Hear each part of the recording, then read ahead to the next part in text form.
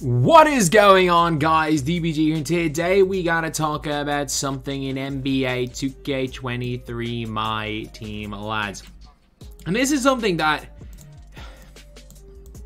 it's just I talk about this every week, and the reason why I talk about this every week is this cannot become the norm. I understand. Maybe does it fit any better if I put face cam on? Is that any better if I put face cam on? I'm recording this video, and thankfully, I'm then done for today. It's like 9 p.m. I've got some other stuff to do for my other channel. My other channels, and I gotta go eat. I could put in probably a 6-hour shift, which more than I should be on a Friday. But also, like, still way less than I would have before. But, anyway. This card sums it all up here. We've had this, I'm just a heads up. This season, we have had Jonathan Bender. We have had Taco Fall. We have had Dino Raja, but now Mark Eaton. Mark Eaton's just God now, but like, look, he was cheap. Dino Raja on that day. And like even TJ Warren. And then Denny Avdia. Do you want to know what all these cards are? For those of you guys who don't know.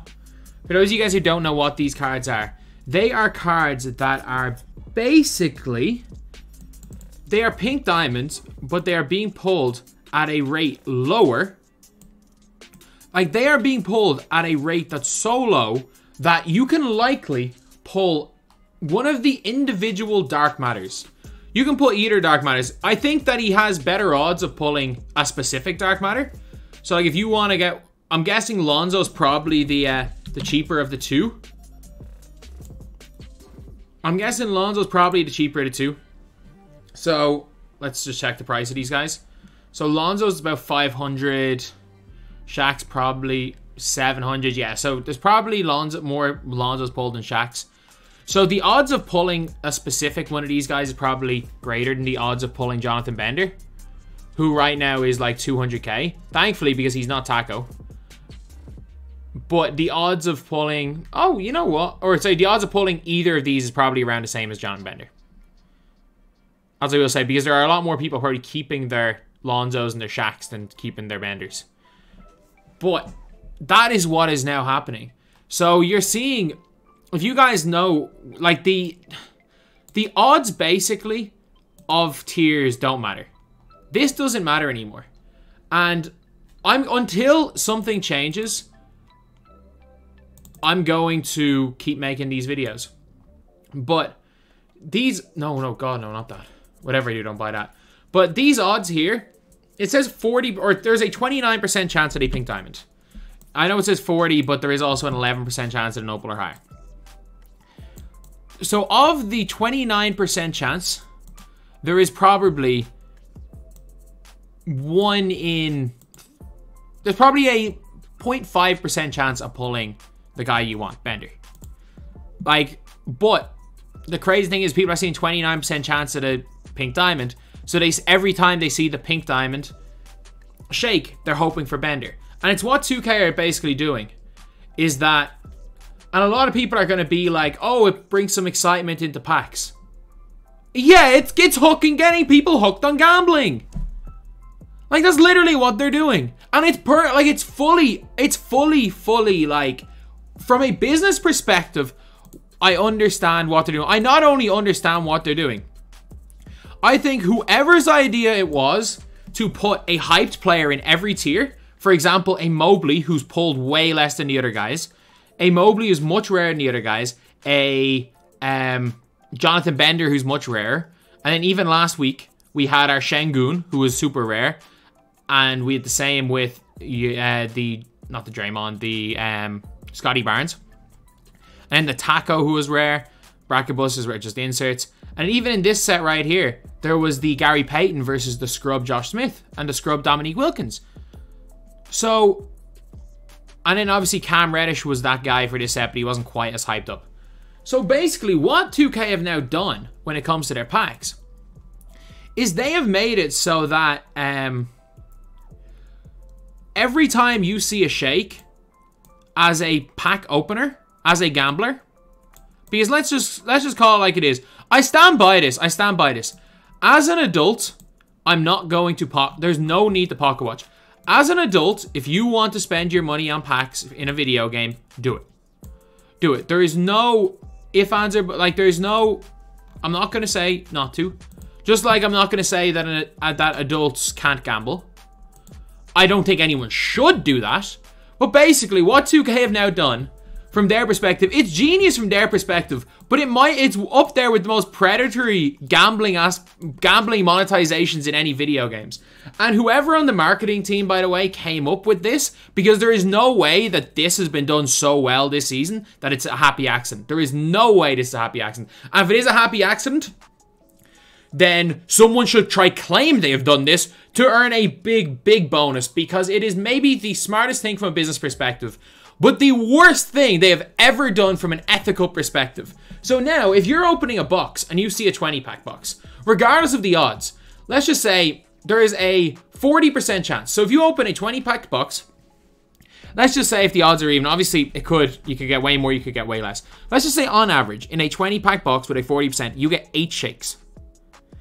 So that means there's 8 times you have it in your head if you see a pink diamond shake. It used to be in other years, whatever the lowest tier was, when you saw that shake, you were like, oh damn, I don't care about this card. But now when you see that shake, the gambler in you is going to get excited, be like, oh, let it be Jonathan Bender. And then even when you don't get Jonathan Bender, you're going to think, maybe I'll get him the next time. And it's the craziest thing ever. Like, it's just a casino. Like, it is casino tactics in a video game. And it is the most blatant case of casino tactics in a video game I've ever seen.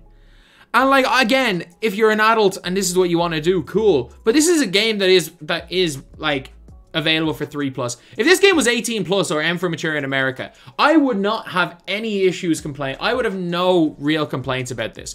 And I will stand by this for anyone who is watching this. I need to remain consistent. The one thing that I cannot wait until packs are gone. I cannot wait. Like, I'll talk about a lot of packs when they do something with the odds to make it a little more consumer friendly. I'll still advise no one to open packs, but at the end of the day, if something's consumer friendly and you're an adult, go for it.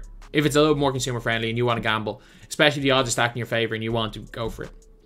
But this is not only, the odds aren't stacked in your favor, because if you pull a pink diamond, there's a high likelihood chance that you get MCW or Austin Rivers. Thankfully, Austin Rivers is God. But, like, there is a good chance you do that. And if you get a opal, there's like I'm not going to say 80%. There's like a 50-50. There's like a 50% chance you get John Wall if you get an opal. So it's like, it's one of those things that where 2K have been really smart about it. But I need to speak up about this because it's incredibly predatory. Especially for... And again, like, I don't agree with the fact that there's monetization. I think gambling is one of the worst addictions... worst addictions people can have, because a lot of the time when people are problem gamblers, it becomes, by the time anyone realizes it's a problem, the person has already lost it all. And again, this makes perfect sense from a monetary standpoint, especially when you're releasing packs, especially like this one that doesn't have much hype. If they are relying on the whales, if they are relying on the problem gamblers to want to keep going, if that's the way they're relying for their monetization, what they're doing is genius. I just hate it, man. I just absolutely hate it. Because there are some good things to do with today. There are some good things today. Like, as much as this isn't a hype drop, this, man, is so fun. But when something like this has been implemented into a video game, I've got to speak out about it, man. And it only clicked with me today. Because I literally said, I was like, oh, can you not make, if you have someone that's just God tier, could you not make him at least an opal? And then Henry was like, oh, that's what it's meant to be, so everyone thinks they have a chance at a pink diamond. And I'm like, holy crap, you're right. And the more I looked into this, the more I'm like, the more I thought about it, the more I thought about everything individually on this, the more I'm like, this is literally just preying on problem gamblers. And I mean, at the end of the day, if a problem gambler's money is going to go somewhere, from 2K's perspective, they're not going to change anything. And from a lot of people there, they're like, oh, you know what? If they weren't putting money here, they'd be gambling somewhere else. And that probably is true.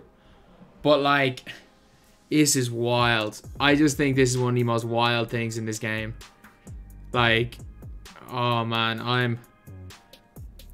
I'm really kind of hoping to move away from MyTEAM game modes, because as much as I love the card collecting aspect, it makes me genuinely feel sick being part of a mode that is like, that can be such a negative on people's lives.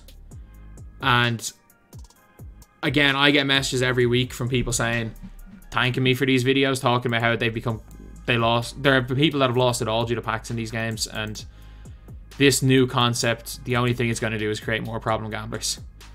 And I need to at least make this rant video, because of all the things in 2K, like, that I can bite my tongue on, anyone who knows Mick Curley as a person, not DBG, knows the only thing that I like. As much as I would get angry about moments cards, as much as I get angry about content, as much as I get angry at other things, at the end of the day, a lot of other things is just because of me half the time getting angry because I can't really do my job. But at the same time, this is the one thing that Mick Curley will not bite his tongue on, anything to do with gambling. It's the one thing I strongly stand against. And I cannot wait for the day packs are banned.